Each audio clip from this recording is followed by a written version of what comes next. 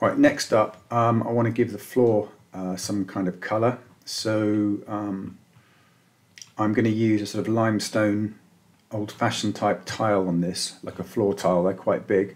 So we open Vray. Just give it a couple of seconds to load up.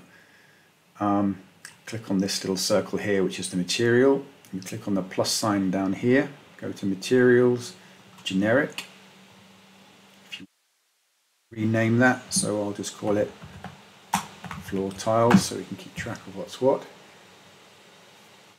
I don't know why it's jumped to another thing, but anyway. Oh, there we go. I've already got some in the scene, but just to show you how I got that, you go to this little checkbox here, which is the bitmap, just so you load it in. Then you navigate to all of your saved materials on your hard drive, wherever you want to find it, and you can get all sorts of materials from the internet. So floor tiles, and just find what I'm looking for. There we go. So this limestone floor tile thing. And you can see the bitmap. You go up one and then change the view to floor, and then just give a little bit of reflection.